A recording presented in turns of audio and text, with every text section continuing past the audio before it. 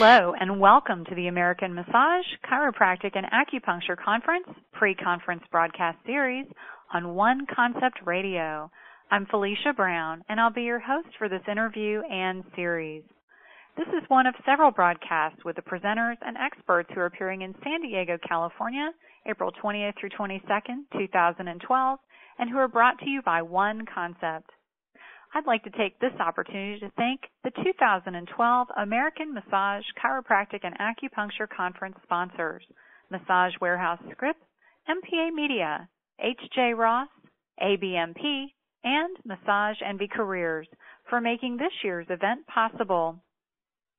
Our special guest today is Whitney Lowe. Whitney and I will be talking about his 3-hour class, Using Assessment to Boost Your Treatments. But first, let me tell you a little about Whitney. Whitney Lowe has been a massage professional for over 20 years. He is the author of Orthopedic Assessment in Massage Therapy and Orthopedic Massage, Theory and Technique. Whitney also offers advanced clinical massage training via hands-on workshops, books, and DVDs, and produces one of the profession's most innovative online training programs. Whitney, welcome to the American Massage, Chiropractic, and Acupuncture Conference pre-conference broadcast series. As always, I'm excited to talk with you and today to learn more about your class, Using Assessment to Boost Your Treatments. Great. Thank you so much, Felicia. It's wonderful to talk with you again, and always wonderful to work with the staff here for the American Massage Conference, and certainly looking forward to another exciting and innovative event coming up in April. Well, it's going to be a lot of fun, and we're really glad to have you at this year's conference and, again, doing an interview today. Before we get started, I know that you were one of the speakers at last year's inaugural conference in Atlanta. What made you want to come back and be a part of this year's event? Well, I think anybody that was at that event last year can just say unequivocally it was a great event, and that's pretty much it in a nutshell. It's it can get very tiring being on the road doing a lot of educational events throughout the year, and so I really like to do those things that I think are going to be both a great value for participants and a great experience for everybody involved, and this is certainly one of those. I think it was a wonderful event, the way it was structured, the way it kicked things off with this different format that they were doing with the conference, and gave a great opportunity for all the participants there. So I was very excited to be involved with the very first one and looking forward to an even better experience this coming spring in San Diego. It's going to be fantastic. I know there's tons of things going on at the conference. I will talk about some of them at the end of the broadcast. There's a golf tournament, and there's all kinds of special presentations and keynote speakers and tons of classes. I'm curious, as someone who does travel a lot and goes to a lot of conferences and events, do you have any suggestions for people listening on how they can make the most of a conference experience like this one? Well, I would say the conference experience is all about networking, communication, and just communicating with other practitioners out there.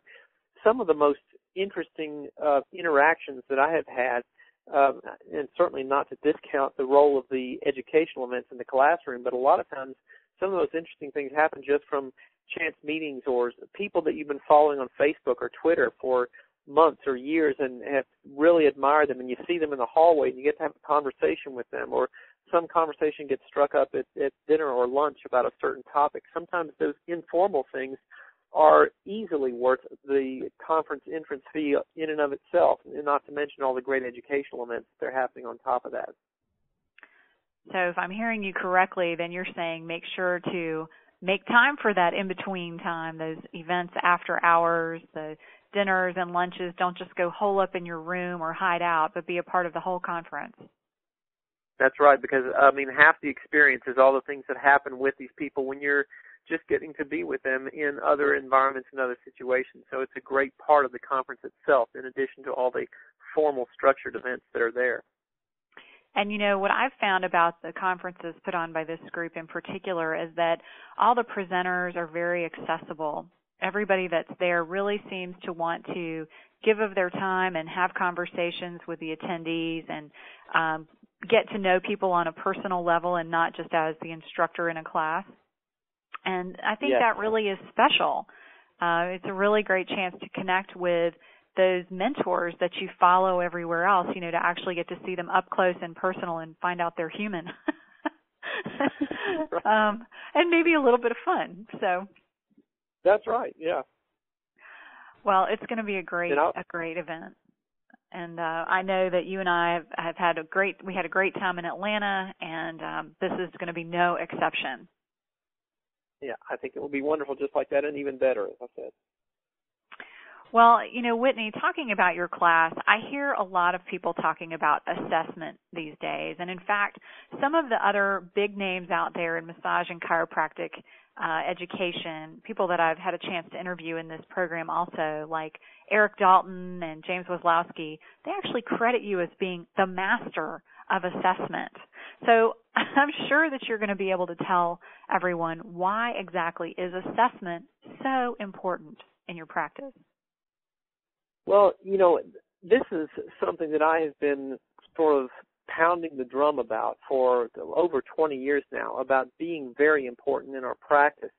And just as a sort of a brief little story about this and when this really made sense to me, I was very early in my massage practice, I don't know, the first 6 months in practice, I think, and had opened up my clinical practice in a medical office building. And trying to get referrals from doctors and things like that, like they told us in massage school, a great way to network with other health professionals. And one day this doctor in the building sent a woman to me who was having excruciating back pain, and she came in the door, and after talking with her and going through a little bit of initial history with her, I realized I had no idea what was wrong with her. And this doctor had just sent her to me. And, I was not prepared for this. What we learned in massage school was, if your client has something that you don't know what it is or don't know what to deal with, then send them to the doctor. But the doctor just sent this person to me. And that's when I realized that it was far more about not just accumulating a large group of techniques to do for treating somebody, but you have to be able to figure out what's wrong with them. And that's really at the crux of what assessment is. I mean, you would not take your car to a mechanic and somebody who just said, hey, I got a bunch of wrenches and screwdrivers and things like that. I bet I can fix your brakes. You want them to know what's going on and to know how to figure it out.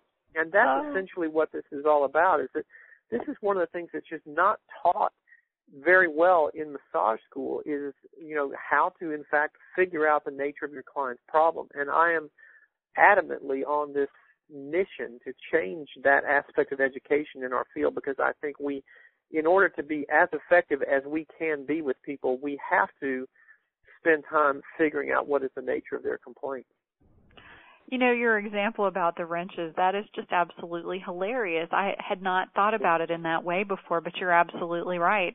Just because someone has a whole lot of tools in their toolbox doesn't mean they know how to use them or that they even know what the problem is to begin with. They could just start taking things apart, but they don't get to the root of the problem because they don't know what it is. Yeah, and that's, interestingly, when I first got out of massage school, this was back in the late 80s, the area where I was living in Atlanta was sort of a crossroads for some of the biggest name people in continuing education that were coming through there on a regular basis, Paul St. John and Judith Delaney and Benny Vaughn, and all these wonderful educators. And I was taking as many of these technique courses as I could to learn as much from these great teachers as I could.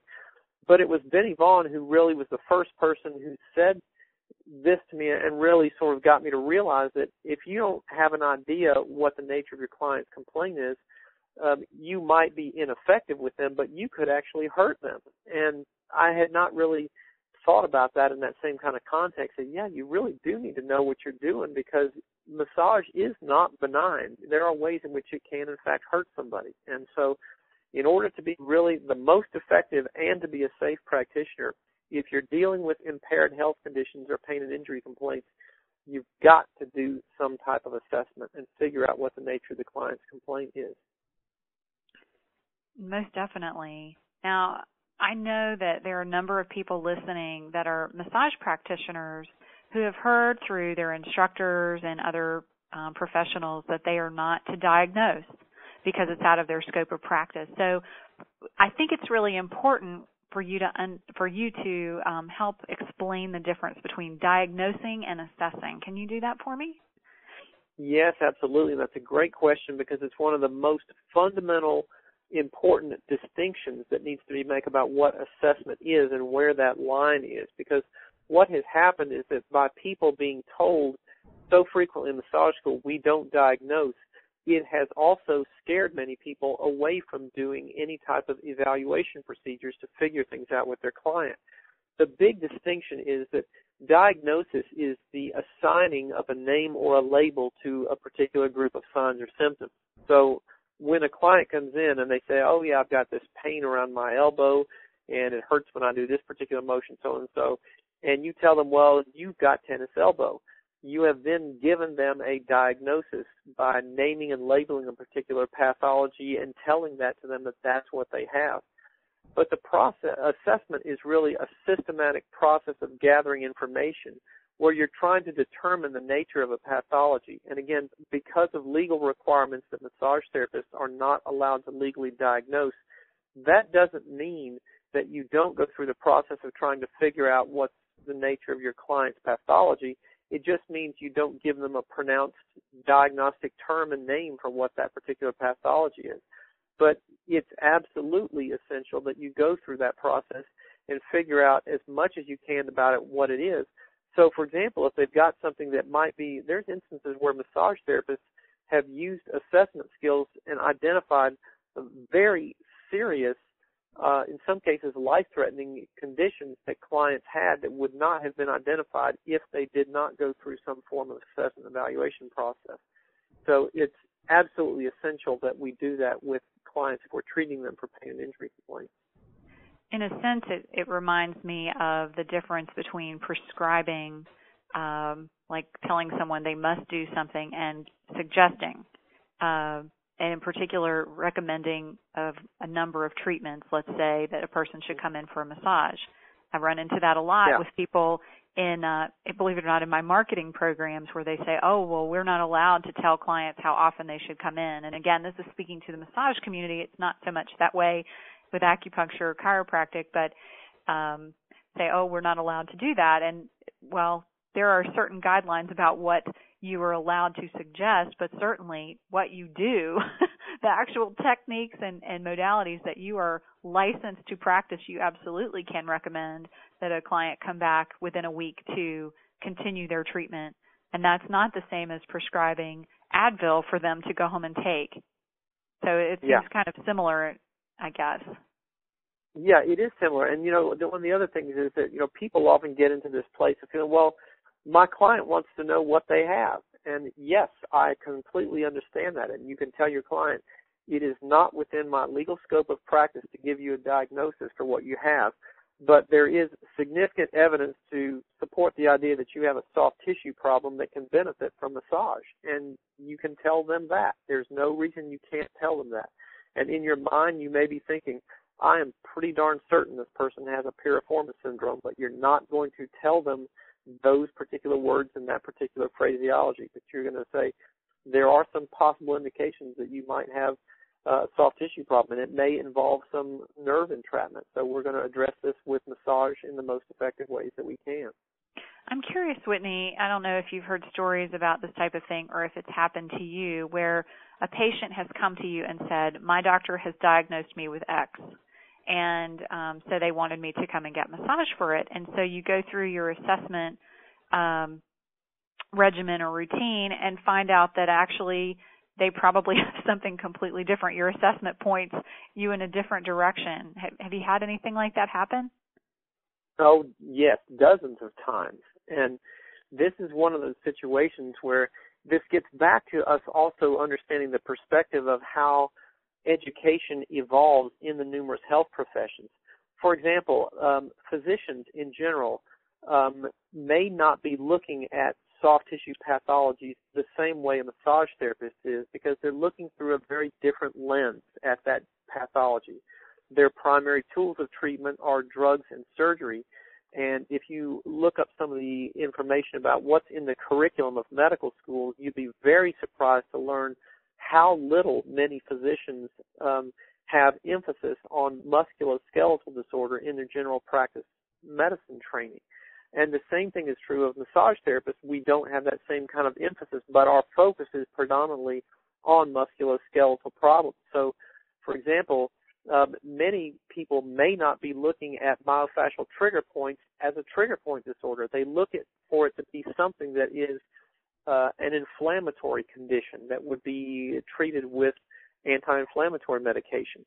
And we all have a lens, what I call a lens of bias that we look through. That is the way in which we tend to orient and focus our attention on something because of the way we've been trained to think about it. So, yes, this can put you in a sticky position sometimes of seeing something that really appears to be the case with something when it really does not, the evidence doesn't support it. And I'm a big advocate for having adequate evidence to support a hypothesis. So in the treatment notes when that happens, I'll document the things that are consistent with that particular diagnosis or inconsistent with it and say, based on these findings that are inconsistent with this diagnosis, maybe we should reevaluate. And that's not saying necessarily that the previous diagnosis is an error, just saying maybe we should rethink these things, because sometimes this occurs because a massage therapist is able to do certain things in the evaluation process that another health professional is not, because we have the most refined palpation skills of soft tissue practitioners of almost anybody out there in many cases, because we spend more time palpating soft tissues than any other health professional does. I was at a conference where there was someone giving a talk on massage therapists as primary healthcare providers for that very reason, because they have their hands on almost every part of a person's body. They have the opportunity to see them. They have the chance to be alone with them for generally, somewhere between 45 minutes to an hour and a half at a time.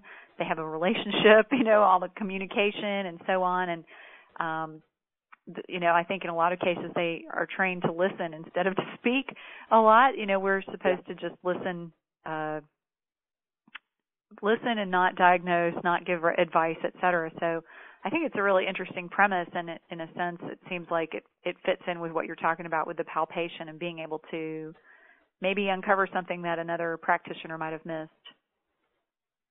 Yes, and another point is tying in with what you're saying there too is that one of the things that, you're absolutely right about this in terms of the roles that massage therapists play in being in that kind of individual environment with each client. But what we don't have and what we're not trained in our educational programs is the clinical reasoning processes of thinking through and analyzing and breaking down these problems. And that's what assessment is all about, is really picking up clues, picking up pieces of information, putting them together and saying, does this pattern make sense? That the person has, pain with this motion and no pain with that motion, and it hurts when they lay on their side this way but not that way. These are all aspects of clinical reasoning and critical thinking skills that's not about a technique. It's not about which new technique you're learning, but it's can you think through and solve problems when they're presented to you in the clinical environment. And that's where we really need to boost up our educational skills in our training programs in this area, because it's where we are really deficient in training people for that kind of analytical processes. Well, thank goodness we have you to teach us all. Hopefully everyone will take your classes. You really, as I say, a master, and so master of assessment. You have to tell me now, what are the best assessment techniques to use? I'm sure there's lots of them, but what do you think are the best ones? Excessive use of the craniopolis muscle, I would say. And this gets back to this thing. It's not so much about technique. It's about critical thinking. Like, can you, for example, this has been demonstrated in orthopedic research over and over again that the most important aspect of the examination process is the history. They've done studies and found like close to 75% of the time a physician can arrive at an accurate diagnosis just with a well-taken history. And the emphasis there is on well-taken history, because many don't take a good history. If you take the time to really explore in detail with a practitioner, with your client, the nature of that complaint, You can get a great deal of information just from the history if you know how to figure out the nature of what they're saying in terms of the responses and what those responses mean. And then after that, I would say the next most important thing that is technique-wise is the ability to perform active and passive range of motion tests and manual resistive tests. But, most everybody learned that in school. What they didn't learn was how to interpret what they mean. Like if my client has pain with active abduction of their elbow but not, or of their shoulder but not passive abduction, what does that mean? And this is again an analytical process of comparing results and findings and gathering clues and being able to decipher those clues and determine what they mean to make the best guess about the nature of a soft tissue pathology. Yeah, I know exactly what you're talking about. I'm thinking about some injury that I had, and I ended up somehow or another on a table of someone who was really skilled in orthopedic massage. And how he got to the root of the problem was through the muscle testing and going around and, the resistance and all of that. And once he went through that, he was able to hone in on the spot that was causing the problem. And I walked out pain-free with my jaw on the floor because I thought, wow, he really got exactly to the problem and knew exactly what he was doing just from doing that testing. And, I'll be honest, I'm not skilled at that in terms of that assessment. And I thought then, and I think again now as I'm listening, I really need to get some brush-up training on that because I could see how exactly important it was in my own body. Yeah. And, and for me, a lot of that was developed working in an orthopedic and physical therapy clinic where I had patients only scheduled on the half hour, and they were every half hour. And that's a very quick get in, interview, treat, turn around, get them out in a half an hour, which is not our typical massage environment.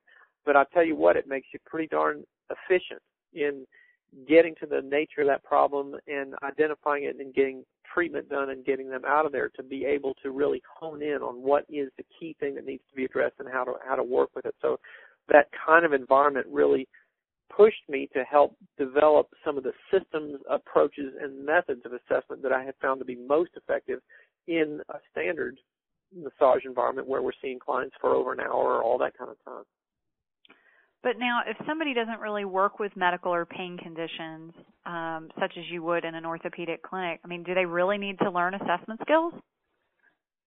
I would say in that instance, it's not imperative that somebody learn assessment to any great detail, but you cannot do massage without doing assessment, because as soon as you put your hands on somebody and make some determination of what you're going to do and why you're doing it, like even if you're just saying, oh, this person's really stressed out, I think they would really benefit from just some great soothing myofascial release.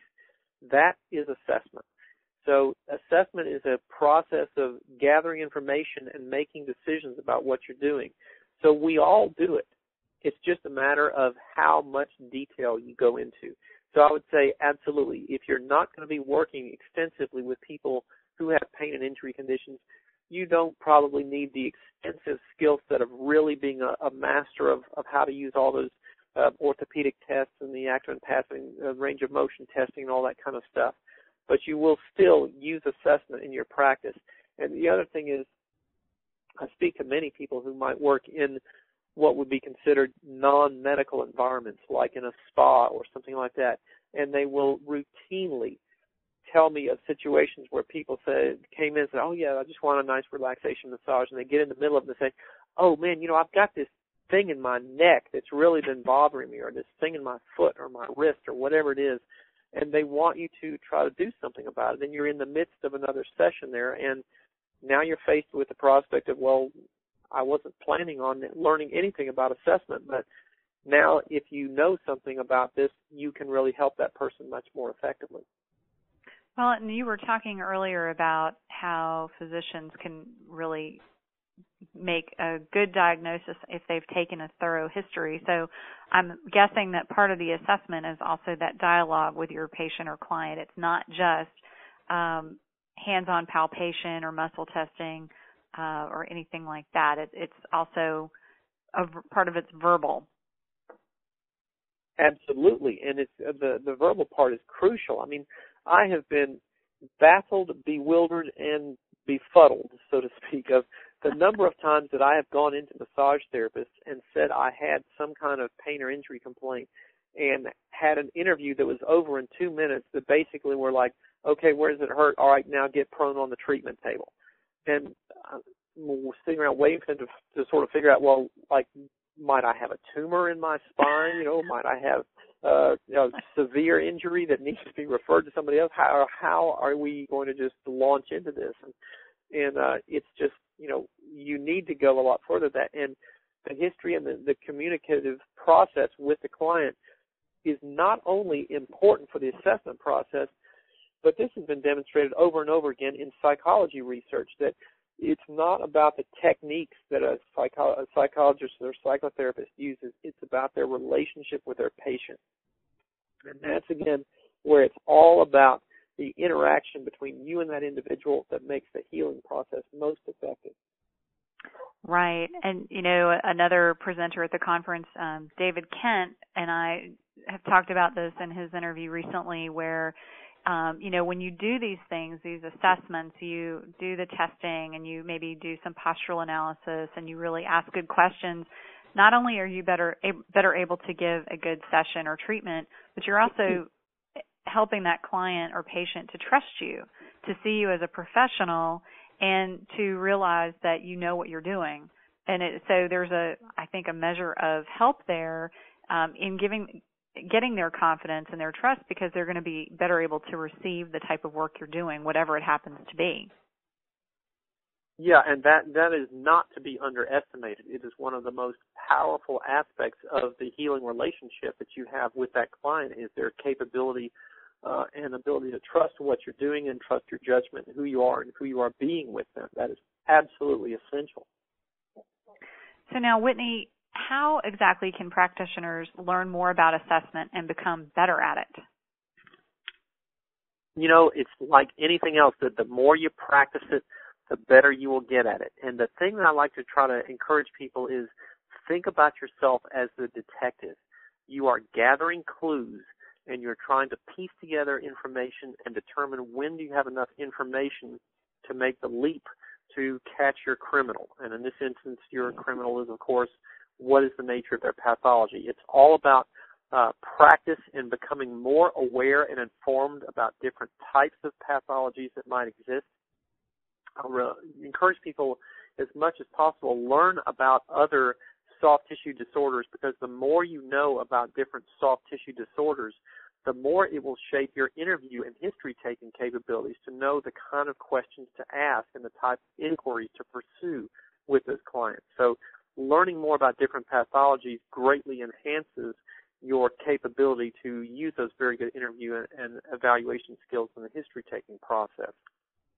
And then whenever possible, do as many evaluation and assessment sessions with your clients as you can and see if it reinforces your hypothesis that you initially had about what the nature of their complaint was. I'm curious, Whitney, would you, if you're already in the process of treating someone, would you go back and do assessment throughout the treatment, like each session, or is it something that you just start with at the beginning and then maybe test again at the end of a treatment series? How do you handle that? Clearly, the most comprehensive assessment occurs in the initial intakes when you're with them and trying to determine what the nature of the problem was. But because assessment is a process of gathering information and you're trying to determine if they are getting better, then yes, absolutely, I will do a lot of just very brief assessment things each time I see somebody and judge, are we getting better? Are we getting worse? And it's that method of trying to make that determination of, are we on the right course here, or do we need to change tack and change direction? That is, we're able to do that just by even a very few, couple of quick assessment and evaluation procedures that will take less than 30 seconds. So it doesn't have to be something really time-consuming in the interim time periods, but it's a great way to measure and document your progress and your success. Right, and that's important for you as a practitioner as well as your patient or client so that they know they're improving too and they can actually see the difference between what things were like the first time they came in versus the third session or the fifth session or what have you. Yeah, and you think about conditions that are very difficult and take a long time to get over. Something like adhesive capsulitis, which is more commonly referred to as frozen shoulder. It's routine for somebody to have this condition for 6 months, 8 months, a year even, or sometimes even as long as 18 months. So progress can be very slow sometimes with a condition like that. So if you're doing assessment, you've got an assessment technique that can measure range of motion accurately, you can really get that person motivated because they gained 2 centimeters in their range of motion this week. And that's good because they're trying to gain more improvement each time, and it's going to be slow and it's going to be gradual, but that gives them a stepping stone to know they're really making progress and working in the right direction. Excellent. I know that there are some people who are not going to be able to make it to your class, and I'm wondering if you have any recommendations or suggestions for them, or really for everyone listening, in terms of improving your practice and client outcomes through assessment, something that they could put into action with their next client. Yeah, I would say kind of back to what I was saying a moment ago, that sometimes people are hesitant to get started doing assessment because they don't feel like they know enough. And my encouragement is just start doing it. Just start doing the basic fundamental things, and you will get better at it. It's like learning a foreign language. When you first get started with it, it's all gobbledygook, and you can't understand any of it. But the more you hear that word, the more you hear that phrase, the more it becomes familiar. You've seen that pattern before. Oh, I remember that other client that I had that when you did this with their leg and their back, they had the same kind of thing, and this is what worked with me to get them better. Does this make sense here in this particular situation once again? So it's just a matter really of practicing these concepts, practicing those methods, and making sure that you've got a good rationale for the treatment decisions that you're making, because the assessment always needs to drive your treatment. Anything that you're doing in your treatment should be based on some type of rationale or reason, that there's a good physiological reason to do this particular technique or approach with your assessment processes. So if you begin thinking like that, it greatly enhances your skill in using the assessment practically with your clients. Most definitely. I couldn't agree more, and I know I've added little things in with my own assessment. I have really seen a shift in the way my clients respond and the techniques that I use. Instead of saying, oh, well, Joe just wants to do the same old, even though he's got this complaint. If I really listen to what he's saying and do a little bit of, as you say, critical thinking before the treatment, then I can arrange things for that session to be as effective as possible. That's right, yeah. So, Whitney, until we all meet in San Diego, I know some people are going to want to learn more about you and attend other classes that you have, your online education, perhaps get your books or DVDs. Can you please share your website and contact information again so they can do so? Yes, absolutely. Any of this information you can find out about our courses, training programs, and other educational resources on our website at omeri.com, and that's OMERI.com. And that's the best place to kind of have a central location to figure out what kind of things might be your next best helpful tools for you. Excellent. I know a lot of people listening do want to come to the conference and sign up for your class, so I'm going to take a moment now to let everyone know how they can do that.